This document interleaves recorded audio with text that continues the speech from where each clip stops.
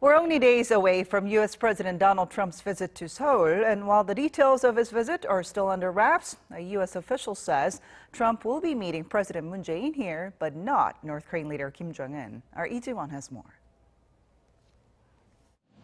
U.S. President Donald Trump has no plans to meet with North Korean leader Kim Jong-un during his two-day visit to South Korea starting this Saturday. Seoul-based Yonhap News Agency reported that a senior U.S. administration official said this to reporters in a phone call on Monday. He reportedly added that President Trump will be in Seoul to see President Moon Jae-in and that there is a lot to cover on their alliance and North Korea during their 2 days together.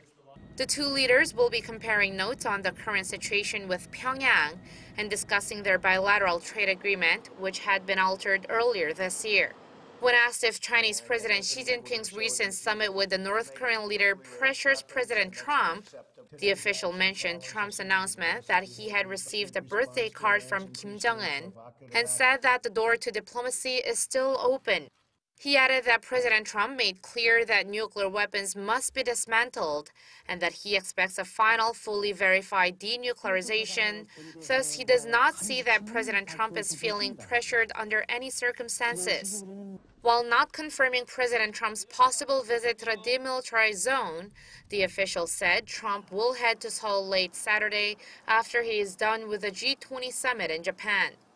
He added Trump's schedule is fully packed from that evening until the next day, and that on Sunday he will start the day with a meeting with economic leaders, followed by various talks with President Moon.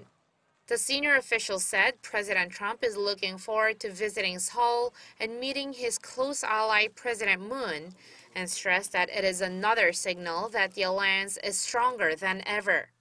Meanwhile, the U.S. State Department announced that Special Representative for North Korea, Stephen Biegun, will be traveling to Seoul from Thursday, a couple of days before Trump arrives in South Korea.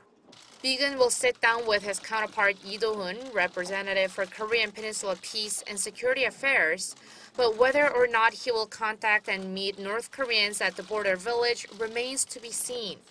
Lee-Ji-won, Arirang News.